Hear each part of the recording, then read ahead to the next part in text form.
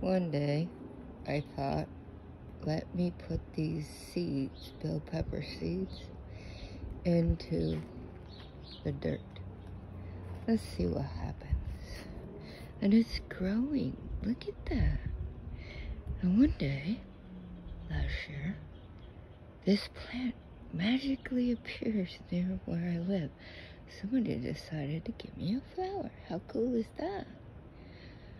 So when I'm done making my designer tables, I am having my table, 2 chairs I have to reupholster. This is going to be the awning, make kind of like, what do you call it? Solar panels, greenhouse sort of deal, right? And then you got your shelving. And on the shelving, I have these spools that my coworker gave me. And these spools come off of when you do wire, like in a building or irrigation. And so then I collect them, I make footstools. And so outdoor project is coming slowly because I have to finish indoor projects first. And then we have this trellis, which I'm going to hopefully grow some grapes. I want a vine that will go on the side of the awning. You see, one side is solar panels, the other side is the vine.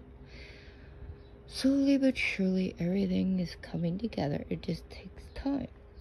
But it's really weird how one day this plant magically appears in where I live at, and then all of a sudden, a couple of days ago, it's growing flowers. It's like, wow, how super cool is that?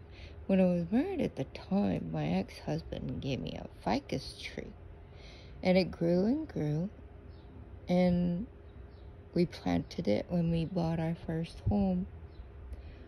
And then, of course, after the divorce, the tree is still there.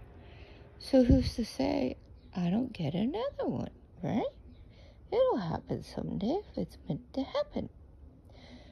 So that's where the outdoor is going. And I just noticed I have a rock.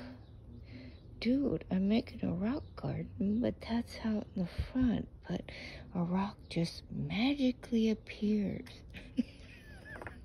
And when I'm done, this designer table is going to be part fairy garden. So, hey, the magic is flowing. All right. And presented by Unispirical Muse. Life is love. Love is life. Blessing from Reverend Dr. Reverend Lewis, DDIV, PhD. And thank you for your support.